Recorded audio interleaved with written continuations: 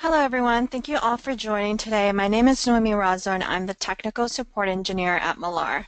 We're very excited to introduce today's webinar titled Pressure Volume Loops and HFpEF Evaluation.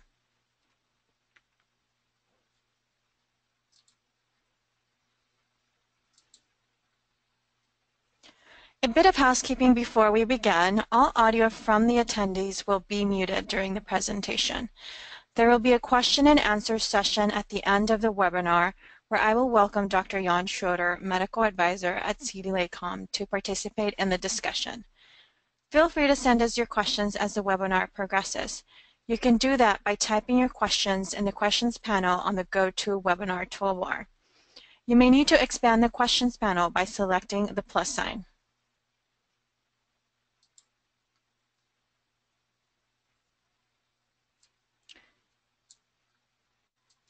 We received feedback during our last PV loop webinar requesting a review of the 3 load-independent PV loop contractile state indices. Today's webinar will take a deeper dive at discussing the end-systolic pressure-volume relationship, ESPVR, the Starling contractile index, and the preload recruitable stroke work. There are several reported methods for calculating or determining the ESPVR line. We will discuss 3 methods today. To support our discussion of calculating ESPVR from load changes, we will discuss several clinical methods to vary load conditions. The webinar will then conclude with a review of a clinical publication highlighting the value of PV loops and HFpEF evaluation. The slope of the systolic pressure-volume relationship, ESPVR, provides insight into the ventricle's end systolic elastance, which provides an index of ventricular myocardial contractility. The ESPVR line is generated by plotting a line through the end systolic points of the PV loop. The slope of the ESPVR line gives us a measure of contractility.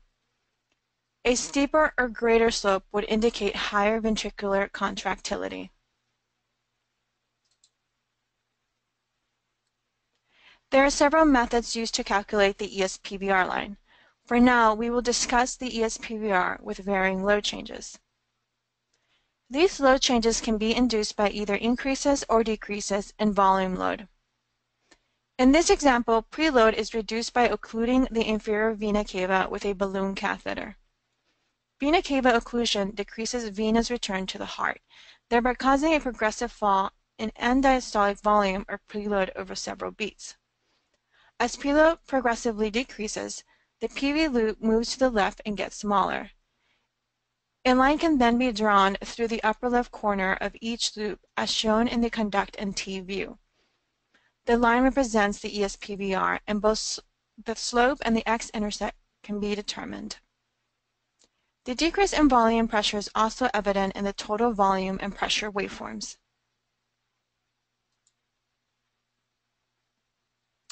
The calculated lines view in conduct and T provide a visual of the preload recruitable stroke work and Starling contractile index.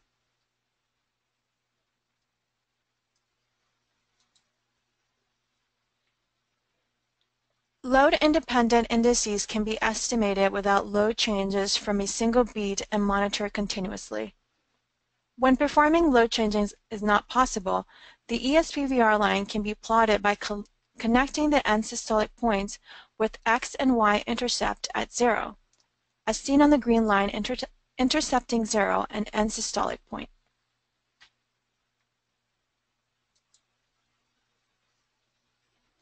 The ESPVR line can also be plotted by determining the max pressure point.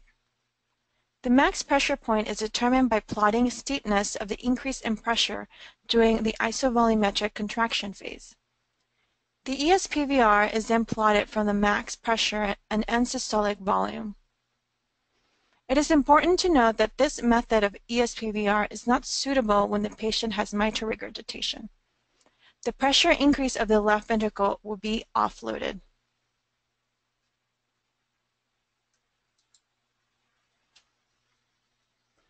The Starling contractile index tells us the ability of the heart to change its force of contraction and therefore the stroke volume in response to venous return.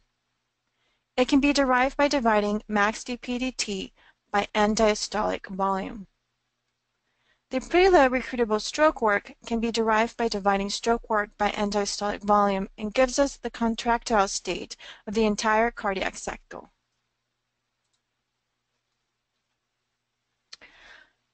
Let's discuss the acute effects of the intra-aortic balloon pump on left ventricular function.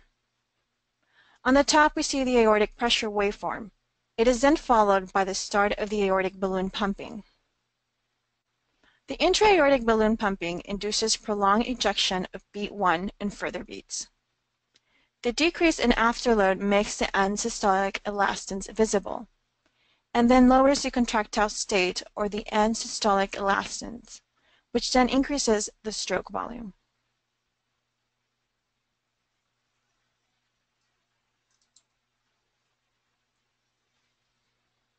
In this example, we compare the loading effects after the mitral clip procedure. The yellow PV loop is representative of baseline, and the green PV loop is post-mitral clip. In the post-PV loop, we see an immediate decrease in the offloading of the mitral regurgitation, and therefore we see a shift of the loops to the right according to the end systolic elastance line.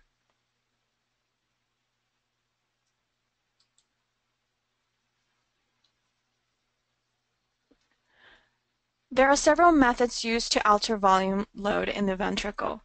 We will discuss several of these techniques and their load effect.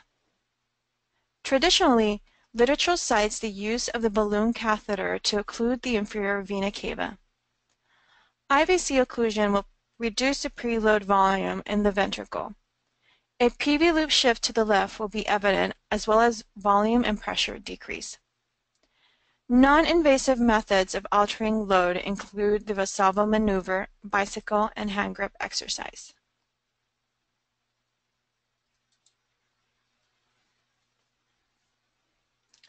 Heart failure with preserved ejection fraction, also known as HFpEF, is common in aged individuals with systolic hypertension and is frequently attributed to diastolic dysfunction. The clinical publication we will review today discusses systolic and arterial stiffening in patients with heart failure and preserved ejection fraction. The data supports evidence that HFpEF patients also display combined ventricular systolic and arterial stiffening that can exacerbate blood pressure liability and diastolic dysfunction under stress induced by hand grip exercises.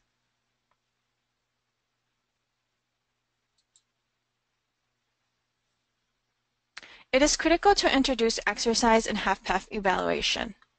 In the plot shown, the dashed lines is representative of PV relations before hand grip, and the dark solid line is after sustained hand grips. Each graph is representative of different HFpEF patients. It is noticeable in each HFpEF patient that there is an increase in end diastolic pressure, indicating arterial stiffening, and the stroke volume is decreased. Baseline loops also display an elevated end systolic elastance.